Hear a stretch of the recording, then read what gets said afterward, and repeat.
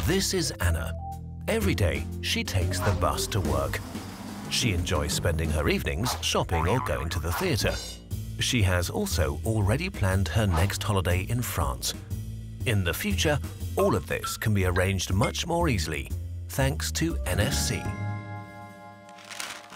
NFC stands for Near Field Communication. This is a radio standard which works with small data volumes over limited ranges, allowing them to be transported. Most credit cards are already equipped with NFC chips. When Anna goes to her favorite clothes shops, she therefore needs only to briefly hold up the credit card to the reader and the amount payable is automatically deducted. For security reasons, this only works for small amounts and up to a maximum distance of 5 centimeters.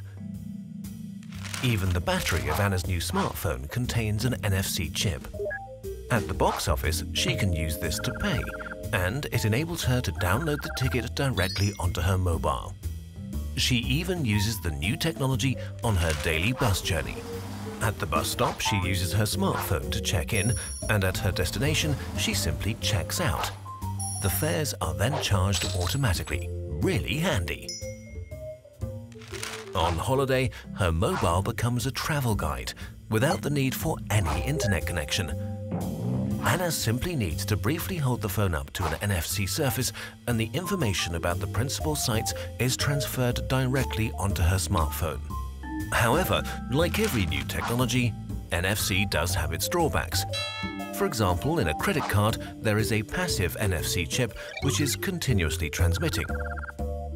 With a special app, thieves can therefore read off personal data for their own use.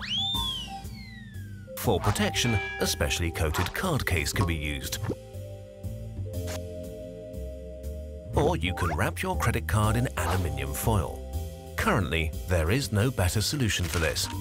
The new radio standard is also not yet available everywhere. Particularly with the use of the mobile as a credit card, there is still a need for improvement. Mobile manufacturers, network operators and banks need to come to a better agreement.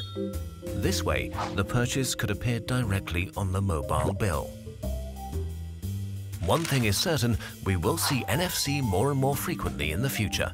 Even now, there are many more ideas for the use of this radio technology. Anna is also keen to discover what else NFC can be used for. Maybe soon she will only need her smartphone to enjoy her evening. She can then leave her purse at home in confidence that it won't be needed.